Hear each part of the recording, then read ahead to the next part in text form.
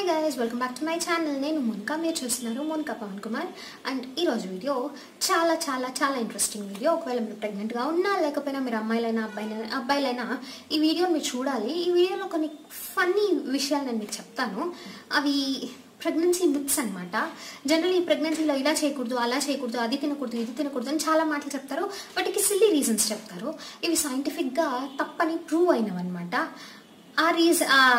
Myths ఏంటో అవి ఎందుకు తప్పో నేను మీకు చెప్తాను. అండ్ ఇవి నేను చెప్తున్నావు కాదు, సైంటిఫిక్గా ప్రూవ్ అయినవి.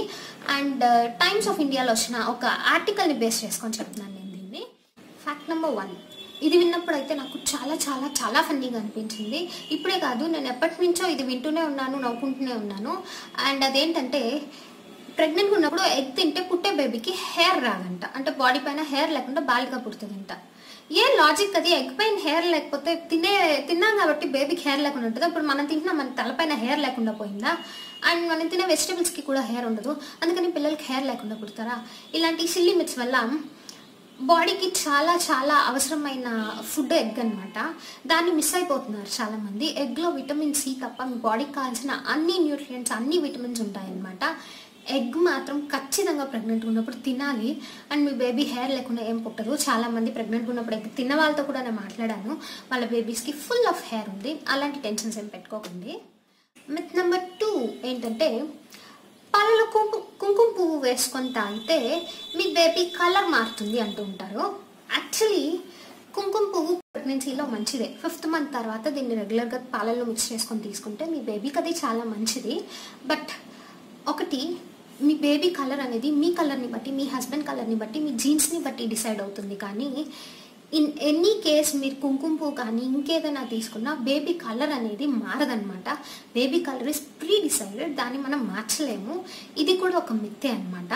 దాని తర్వాత మిత్ నెంబర్ 3, ఇప్పుడు ప్రెగ్నెంట్గా ఉన్న అమ్మాయి బాగా గ్లో అయ్యింది, చాలా హ్యాపీగా కనిపించింది, ఇంకా బ్రైట్గా కనిపిస్తే అమ్మాయి, లేదు డల్ అయిపోతే అబ్బాయి అంటుంటారు. యాక్చువల్లీ ఆ గ్లో అవుతారా లేదా అనేది మీ బాడీలో బ్లడ్ సర్క్యులేషన్ ఎంత ఎక్కువ ఉంది అనే దాన్ని బట్టి డిపెండ్ అవుతుంది. ఆ గ్లో అయ్యే వాళ్ళు బాడీలో బ్లడ్ సర్క్యులేషన్ ఇంక్రీజ్ వల్ల గ్లో అవుతారు. కానీ మీ బేబీ గర్లా బాయా అనే దానికి సంబంధం లేదు. అండ్ ఏ మీన్స్తోనూ, ఒక అల్ట్రాసౌండ్ తప్ప ఇంకా ఏ మీన్స్తోనూ మీ బేబీ బాయ్ బేబీనా గర్ల్ బేబీనా అని మీరు చెప్పలేరు. అని తెలుసుకోవడానికి కూడా ట్రై చేయకండి. ఏ బేబీ అయితే ఏమని చెప్పండి, బేబీ మందే కదా. మిత్ నెంబర్ 4, ప్రెగ్నెన్సీలో ఉన్నప్పుడు వ్యాక్సిన్ చేసుకోకూడదు, ఐబ్రోస్ చేసుకోకూడదు, ఇది మీ బేబీని హార్మ్ చేస్తుంది అంటూ ఉంటారు. మీ బేబీ మీ ప్రెగ్నెన్సీలో, అంటే మీ బాడీ లోపల, మీ గర్భసంచిలో చాలా సెక్యూర్డ్గా, చాలా లేయర్స్ లోపల చాలా సేఫ్గా ఉంటుంది. మీ బాడీ పైన మీరు చేసే ఏ పని కూడా మీ బేబీని ఏ విధంగా ఎఫెక్ట్ చేయదు. ఇది కూడా ఒక మిత్తే. 5 వచ్చేసి, జనరలీ మీకు ప్రెగ్నెన్సీలో చేతులు కాళ్ళు స్వెల్లింగ్ వస్తూ ఉంటుంది, మీరు చూసే ఉంటారు. ఆ స్వెల్లింగ్ ఎందుకు వస్తుంది అంటే మీ బాడీలో హార్మోనల్ చేంజెస్ వల్ల, అండ్ మీ బాడీలో బ్లడ్ ఫ్లో వల్ల, మీ బీపీ ఫ్లక్చువేషన్స్ వల్ల అలా బాడీ స్వెల్ అవుతుంది.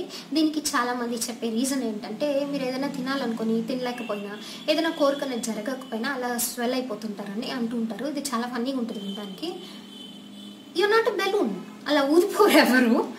అది just because of your changes in your body, me hormonal changes వల్ల అలా అవుతుంది. మనం బెలూన్లు కాదు, ఎవరైనా గాలి కొడితే ఊదిపోవడానికి. ఇలాంటివన్నీ నమ్మకండి.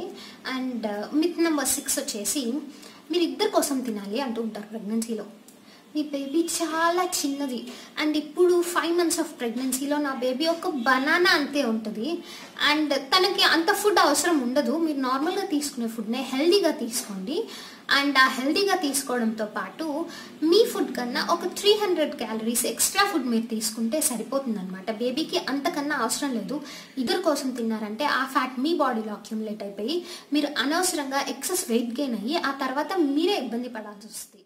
మిత్ నెంబర్ 7 ఏంటంటే, స్ట్రెచ్ మార్క్స్ గురించి. జనరలీ ప్రెగ్నెంట్గా ఉన్న వాళ్ళకి అందరికీ స్ట్రెచ్ మార్క్స్ వస్తాయంటారు. అది నిజం కాదు. ప్రెగ్నెంట్గా ఉన్న అందరికీ stretch marks Rao. 50% of people మాత్రమే స్ట్రెచ్ మార్క్స్ని ఫేస్ చేస్తారు. మిగతా 50% అవి రాకపోవచ్చు. అండ్ ఇది హెరిడిటరీ కూడా కావచ్చు. మీ మదర్కి కనుక స్ట్రెచ్ మార్క్స్ తక్కువ వచ్చినట్టయితే మీకు కూడా తక్కువగా రావచ్చు, ఏమో చెప్పలేం. అండ్ మిత్ నెంబర్ 8 ఏంటంటే, ఒకవేళ మీ ప్రెగ్నెన్సీ మీ పొట్ట పైకి ఉన్నట్లయితే అది బేబీ గర్ల్ అని, కిందకు ఉన్నట్టయితే బేబీ బాయ్ అని అంటూ ఉంటారు. ఇలా దీనికి రివర్స్లో కూడా కొంతమంది అంటూ ఉంటారు. యాక్చువల్లీ నేను బేబీ బంప్ పైకి ఉండి బాయ్కి బర్త్ ఇచ్చిన వాళ్ళని చూశాను, గర్ల్కి బర్త్ ఇచ్చిన వాళ్ళని చూశాను. అండ్ బేబీ బంప్ కిందకు ఉండి గర్ల్కి బర్త్ ఇచ్చిన వాళ్ళని చూశాను, బాయ్కి బర్త్ ఇచ్చిన వాళ్ళని చూశాను. ఇలాంటి సిల్లీ రీజన్స్ని బట్టి బేబీ బాయా గర్లా అని డిసైడ్ చేసుకోకండి. అదొక కైండ్ ఆఫ్ ఎగ్జైట్మెంట్, దాన్ని అలాగే ఉంచుకోండి. డెలివరీ అయిన తర్వాత మీ బేబీ ఏది అని తెలుసుకోవడంలో నా హ్యాపీనెస్ అనేది ముందు తెలుసుకుంటే రాదు. అండ్ మిత్ నెంబర్ 9 ఏంటంటే పపాయ తింటే miscarriage అవుతుందంటారు. And generally to some extent ఇది నిజమే కావచ్చు. ఫస్ట్ ట్రైమిస్టర్లో అంటే ఫస్ట్ 3 months లోపు పపాయ హెవీ అమౌంట్స్లో తిన్నట్టయితే దానిలో ఉన్న హీట్ కంటెంట్ వల్ల మీ బేబీ అబార్ట్ అయిపోయే ఛాన్సెస్ ఉంటాయి. 3 months అయిపోయిన తర్వాత 4th month నుంచి మీరు ఒక పీస్ లాంటిది ఏదైనా ఇన్ వెరీ రేర్ కేసెస్లో పపాయ తీసుకున్నట్టయితే అది మీ బేబీని ఏం హామ్ చేయదు. అండ్ పపాయలో కూడా విటమిన్ ఏ ఉంటుంది, అది మీ బేబీ ఐస్కి మీకు కూడా చాలా మంచిది. అండ్ తినమని నేను చెప్పట్లేదు, ఎవరి ఒపీనియన్ అది. కాకపోతే ఇన్ రేర్ కేసెస్ పపాయ ఇలాంటివి చేయొచ్చు. మోస్ట్లీ అయితే జరగదు. చాలా అంటే ఏ ఫుడ్ అయినా సరే మీరు తీసుకునే క్వాంటిటీని బట్టి పనిచేస్తుంది. ఇప్పుడు ఫుడ్లో మిస్టేక్ ఉండదు, కాకపోతే మీరు ఎంత తింటున్నారు అనే దాన్ని బట్టి అది మీ పైన ఎఫెక్ట్ చూపిస్తుంది. అండ్ మిత్ నెంబర్ 10 ఏంటంటే ఇది మిత్ కాదు, యాక్చువల్లీ నిజమే. ఇది మీరు హ్యాపీగా ఉంటే బేబీ హ్యాపీగా ఉంటుంది అంటారు. ఇది నిజమే అనమాట. మీరు ఎంత హ్యాపీగా ఉంటే బేబీ అంత హ్యాపీగా ఉంటుంది. అండ్ మీ మూడ్ని సెన్స్ చేసే ఇది బేబీకి ఉంటుంది అనమాట. మీరు బాధగా ఉంటే బేబీ బాధపడుతుంది, మీరు హ్యాపీగా ఉంటే హ్యాపీగా ఉంటుంది. And when you're really happy మీకు బేబీ మూమెంట్స్ తెలిసేటట్టయితే మీ బేబీ లోపల నుంచి హ్యాపీగా మూవ్ అవ్వడం కూడా మీకు తెలుస్తుంది. మీ మూమెంట్స్ని బట్టి, మీ మూడ్ని, ఫీలింగ్స్ని బట్టి మీ బేబీ రియాక్ట్ అవుతుంది. సో మీ బేబీ హ్యాపీగా ఉండాలనుకుంటే మీరు కూడా హ్యాపీగా ఉండండి, మీ బేబీని కూడా హ్యాపీగా ఉంచండి.